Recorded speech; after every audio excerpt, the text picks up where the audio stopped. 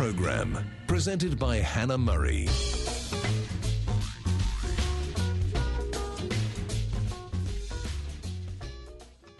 Joining me on the line now from the States is Randy Schmidt. He's a music teacher and compiled and edited Yesterday Once More, Memories of the Carpenters and Their Music. He's also served as creative consultant for several television documentaries on the Carpenters. He's got a new book out. It's called Little Girl Blue. It's an intimate profile of Karen Carpenter, and it was selected recently as Book of the Week in the Daily Mail. Welcome to the book show, Randy.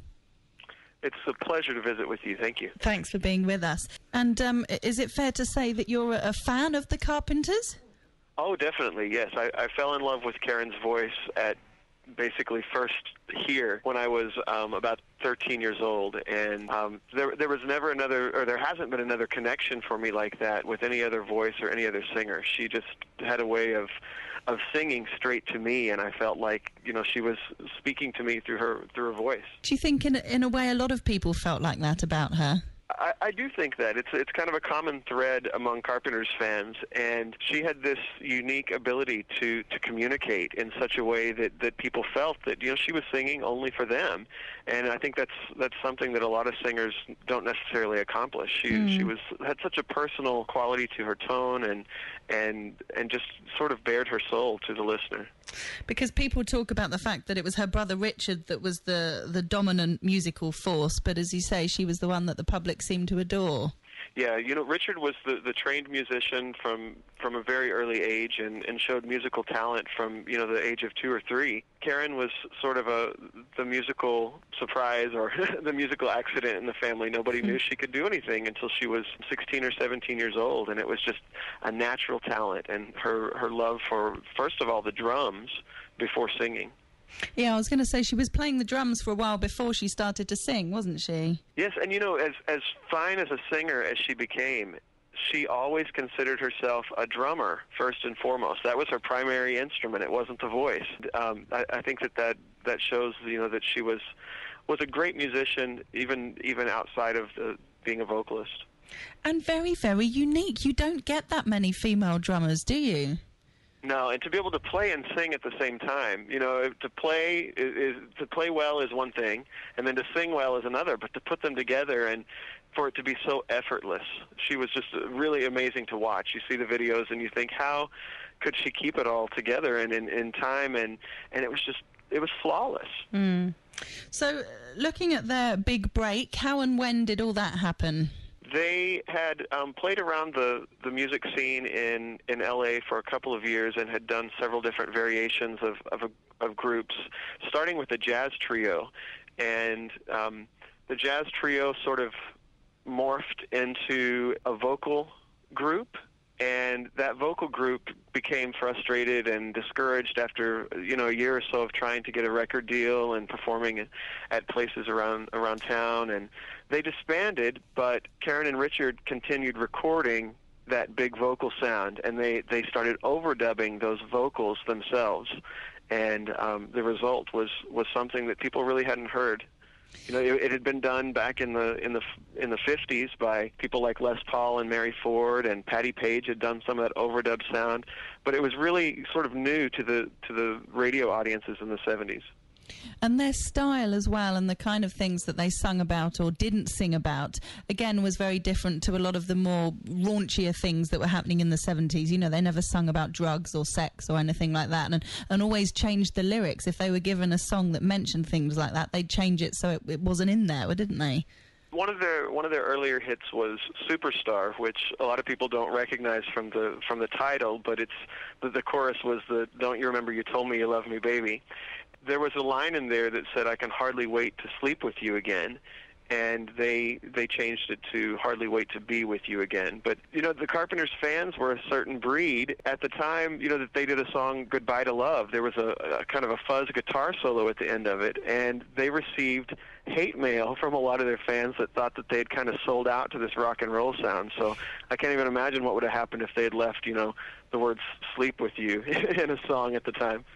Because they had a lot of coaching from publicists, didn't they, who really told them what to say and what not to say in interviews and that kind of thing. Yeah, the book actually mentions there was a radio guy in Chicago that was interviewing them, and he was getting all these really honest responses from them, and this was pretty early on in their career, and he said that he could see their publicist through the glass, just freaking out, trying to stop them, and after that point, they were kind of coached in, this is what you say, and this is how you say it. You don't get into religion and politics and all of these places that he was leading them, and so after that, I think the answers became a little more prescribed for them. And obviously most people will know the very sad and tragic ending of Karen Carpenter's life, dying of a heart attack at a very young age of 32.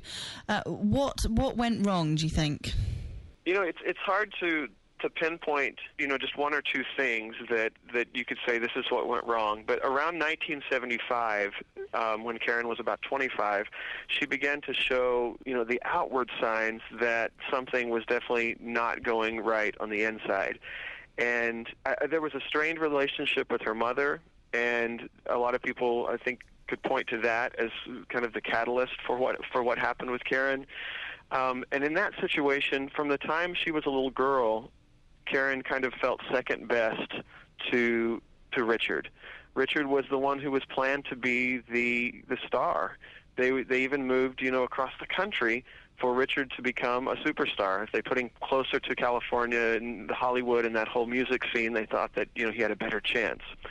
And Karen was sort of the afterthought in all of this, and she knew her place in the family, I was told by several people. She knew her place in the family and where her rank was and where she kind of fell in line as far as her ranking in the family, and that she was okay with that. But I don't think inside she was.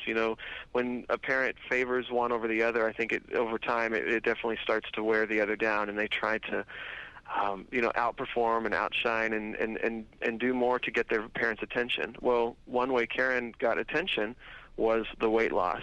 That was one thing in her life that she could control. She had a record company who was controlling things, and a family who had so much control and shelter around her. But that weight was one way that she could control things. And a good friend of Karen's, actually her best friend, who was her matron of honor at her wedding, told me that she felt that the anorexia was a direct result of the fact that there was a hole, she said, in Karen's heart. Of course, not physically, but emotionally. There was a hole in her heart where the love of a mother should have been, and it wasn't there. And she said, we tried so hard as her friends to fill it, and she said, but it couldn't have been filled by the friends. It couldn't have been filled by a successful marriage or even the love of adoring fans, millions around the world. That place was where she wanted, to know that her mother loved her and to be told that and to feel that, and it wasn't there. That's very sad.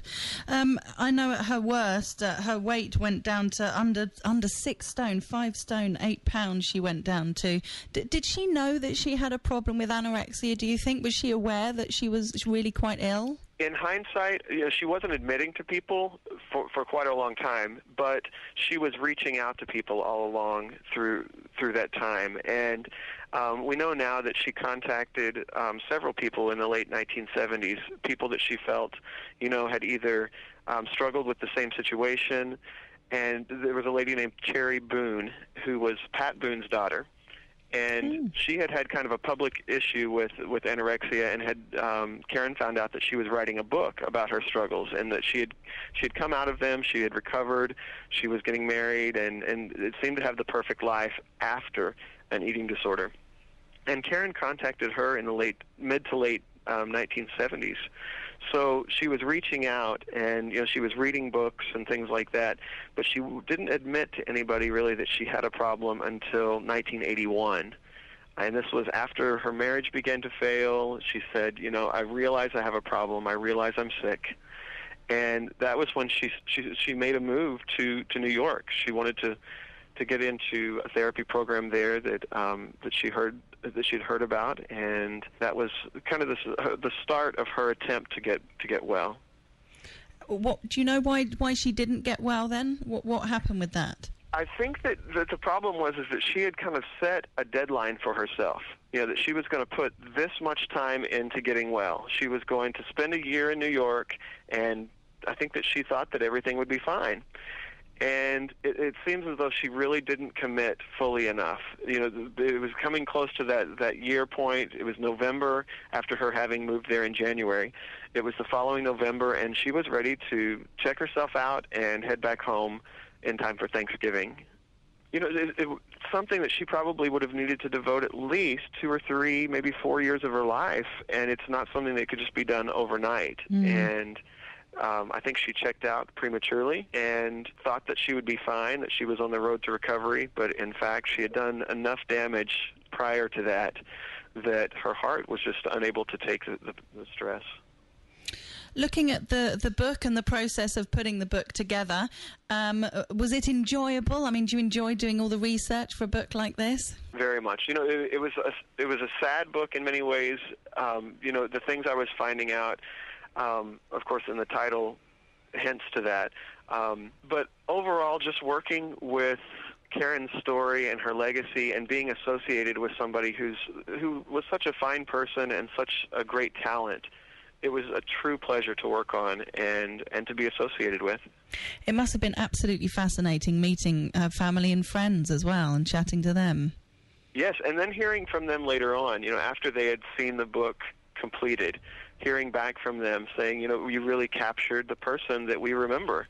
And that was my goal. I wanted to bring her into sort of a three-dimensional person, because before this point we had a very strict, almost press release version of Karen, what the record company wanted us to know, what the family wanted us to know. And this was the first time that I had really, or that anyone had really went beyond that and went beneath that, and we weren't under that editorial control of the family or the record company. Obviously we want people to get the book, but can you give us an example? Can you give us a taste of something that you found out that you were really quite shocked to learn maybe about her? I think the details of Karen's marriage, a lot of people don't even realize that she was married, but they were together for about a year of her life, and shortly after she completed a solo record in New York, she came back home to L.A., and the album ended up being shelved. It was very poorly received from the record company and from the family, mainly I think because everyone was a little afraid of Karen Carpenter going solo and being no more Carpenters. But she was really devastated by the response to this, and around that time met a man and fell head over heels in love, and it was, as they say, a whirlwind romance.